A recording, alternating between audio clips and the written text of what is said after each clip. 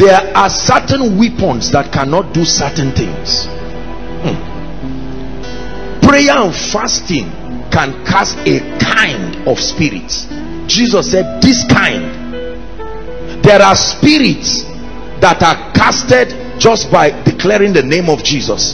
There are spirits that you must engage prayer and fasting. There are spirits that are casted through knowledge. There are spirits that are casted through sacrifice. There are spirits that are casted through covenant. There are spirits that are casted through agreement. But there is a mystery that can address everything. It says, wherein ye shall be able to quench all the fiery darts, not some, the fiery darts of the wicked. Above all, I've taught you other principles, but above all, taking the shield of faith. He said, wherein ye shall be able to quench all the fiery darts. Are we together? And here the Bible is saying that three things will happen. One, that a man, he never said take faith. Take note now. He didn't say take faith. He said the shield of faith. And then he says you will be able to quench the fiery darts. What are they? It's not, it will be costly for us to assume we understand what he's saying. What is fiery darts? Arrows? Are we together now? Yes. And then it says you shall be able to quench the fiery darts of the wicked. So faith is many things. A shield is one of what faith can become. That's not all it can become, but it's saying that faith has dimensions, just like love, the breadth, the length. That there is a dimension of faith. There is something you can do with your faith that can become a shield. This is what he's teaching. You already have faith, but is it a shield? Faith can be an instrument of getting answers, but not a shield. The operation of faith as a shield is not the operation of faith that will give you answered prayers. This is what I'm trying to teach you. He's teaching warfare here, not answered prayers.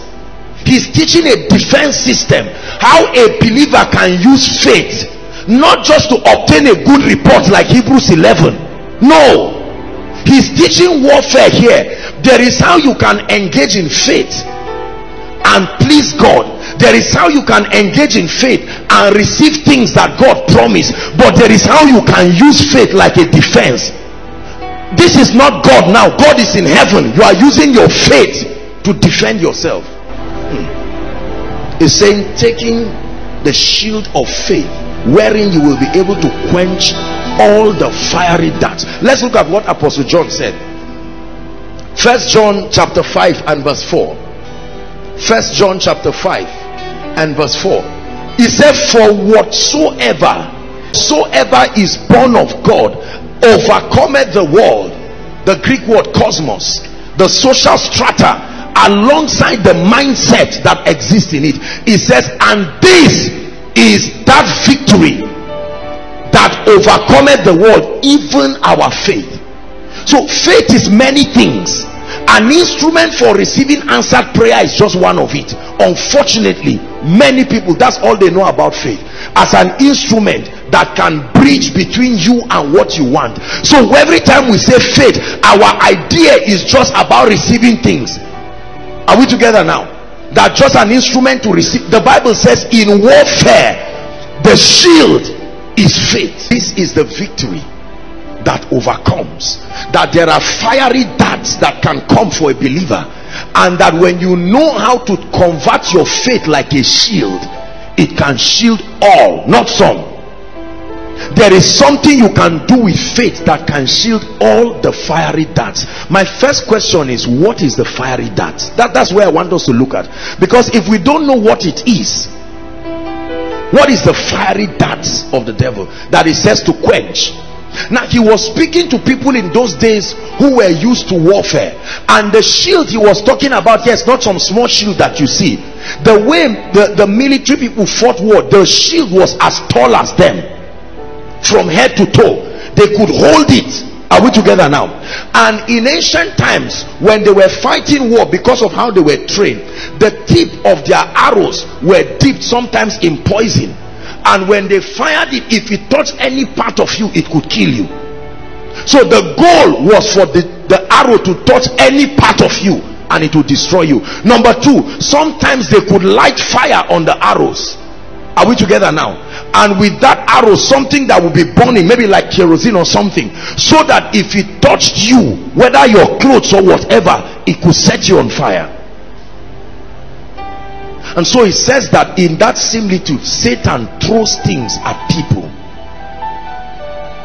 and that you can use your faith as a defense to quench all the fiery darts.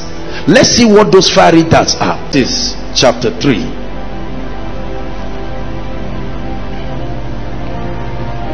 Now the serpent was more what? Subtle than all the beasts of the field which the Lord has made. And he, what did he use? What is his arrow? What is the arrow? What does he send to men? Words. Listen, understand what I'm teaching you. The Bible says he said to the woman, woman, yea, had God said. So we never see him beating the woman, we never see him molesting her, like tying her hand. But what left him to her were words. Did God say, ye shall not eat of every tree in the garden? It's a question. He engaged the woman in a conversation. He made her listen to him, and she replied, verse 2. And the woman said unto the serpent, we may eat of the fruit of the trees of the garden. Verse 3. But the fruit of the tree which is in the midst of the garden, God had said. Remember, he's forcing her to tell him what God said, and he did not say it by saying, what did God say? He just asked a question that forced her to reveal. He wanted to know what information God told her, so that it will become the basis. Are you seeing that now? When Satan comes to you, he doesn't talk, he does something that makes you, he wants to hear, what did God tell you? Because that's where the faith is. Listen, he said, what did God tell you? He said, but of the fruit of which is in the midst of the garden, God had said, ye shall not eat of it, neither ye touch it, lest you die. So that's what God told her. She memorized it and had it to heart. Next verse. And the serpent said unto the woman, what was he attacking? The woman? No, he was not attacking the woman. He was attacking the information upon which her confidence was upon. Listen carefully. This is a warfare of informations. He didn't say, woman, I want to attack you. The woman was there, and Satan could not touch her because there was an information that became a shield. Her obedience to that information was what stopped Satan. So when Satan comes, he said, I want to know, not you, the information is what I want to attack. And here he's saying that this is what God said, and Satan said, that's it. My attack is not on you, my attack is on what is keeping you in pace with God. If I can attack that thing, I don't need to attack you. Something about your taking away the shield of faith will expose you. Are we together now? And the Bible says, and the serpent said to the woman, ye shall not surely die. In other words, forget about that thing God is saying. It's nonsense.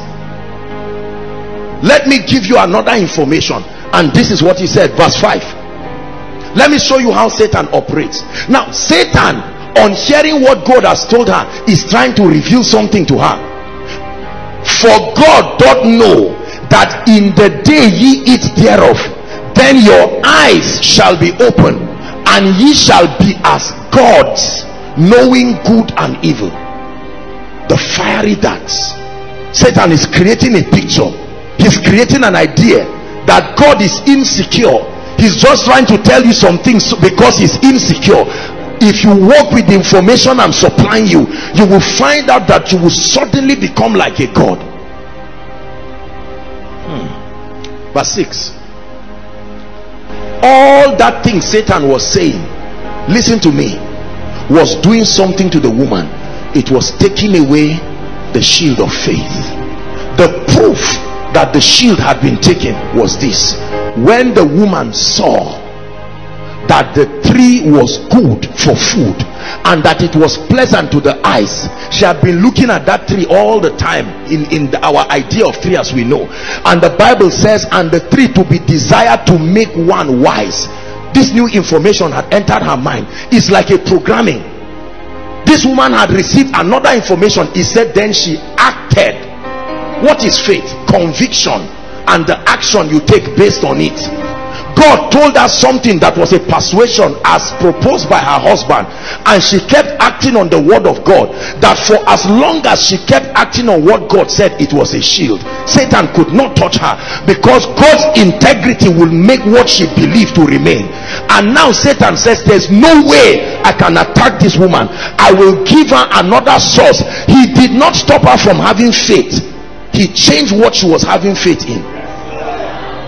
Now, Satan is not a fool.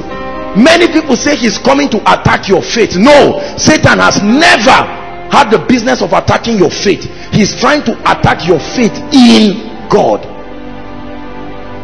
You need faith to do anything, even if it's to work with Satan, because faith is about the persuasion that comes from ideas and the action you take based on those ideas. Here's what he did to the woman, and the Bible says she gave it to her husband who was with her. You see that Adam was with her. He was not somewhere roaming around in the wilderness. Love kept him there. That's a subject for another day. The woman fell as a result of deception. The man fell as a result of love. Apostle Peter taught us Adam was not deceived. It was Eve that was deceived. Adam loved his wife, and as a proof, so the next time you say I love you till I die, or fall inside a well or something, this word is a Luciferian spirit. That statement. Verse 7, and the eyes of them both were open. Now, the people who came and led prayer here cried that our eyes be open, but who opened it? You see that? Another information had created another idea. Satan never made any physical contact, in as much as we know, but he kept firing that, and that did something to the woman and forced God to take an action against them. Think about it. You can't accuse Satan as it were. Satan said, what did I do? I only suggested to you, and you believed it, and put you in a position where God himself punishes you.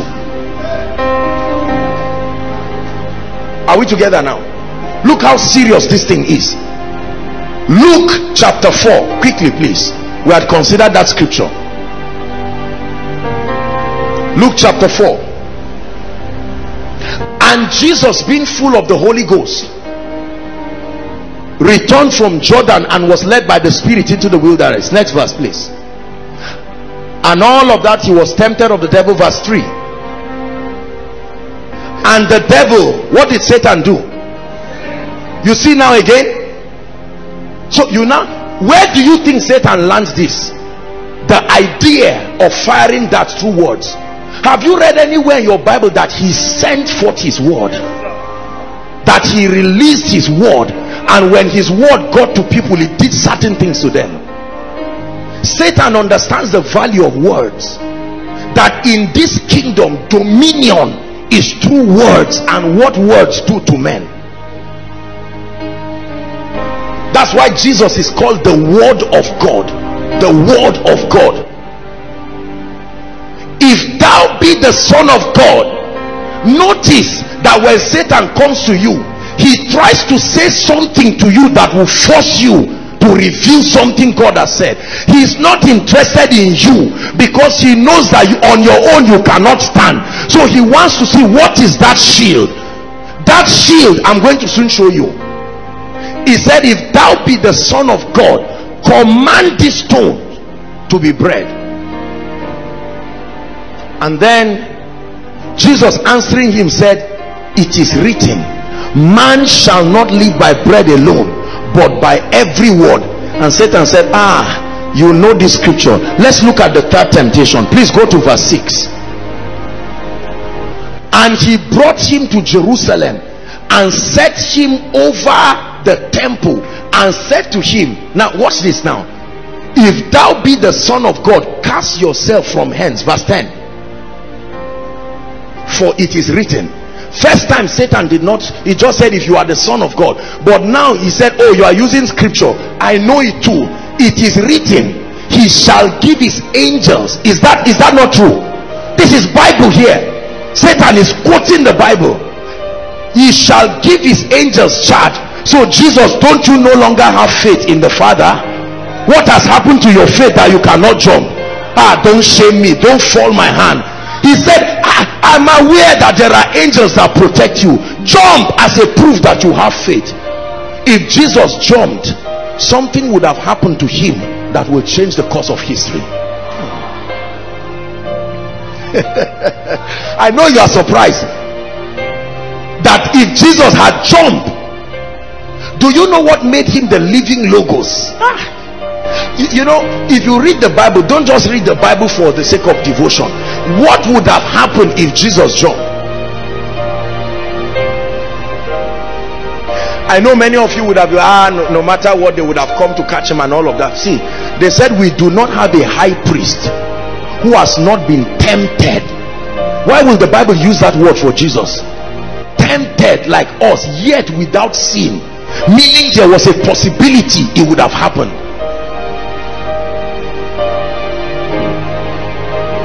Are we together now? Yes. And Jesus, he said, for it is written. So you see, Satan does not necessarily stop you from having faith, because whoever gave you the shield is the one who defends it. So Satan just changes the object of your belief and your conviction, and he leaves you there believing you have faith, and destroy your life and wreck you. He knows what he's looking for.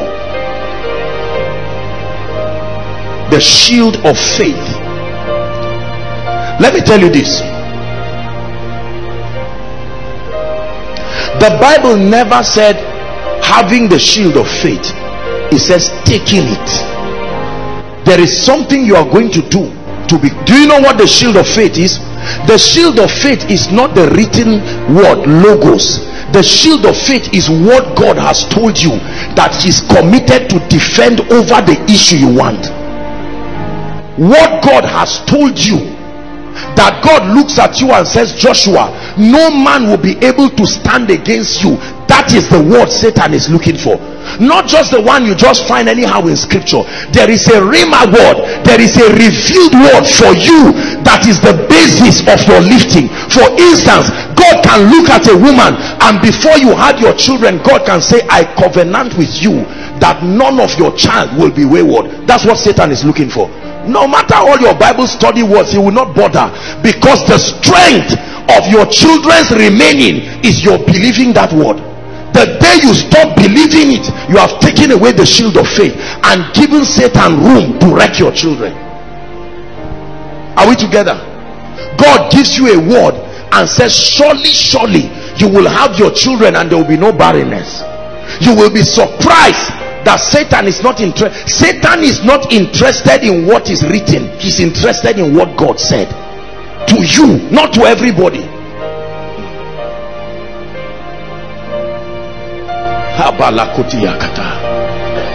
Let me tell you something. The proof that God is ready to work with you is that he gives you something that is the basis of believing him.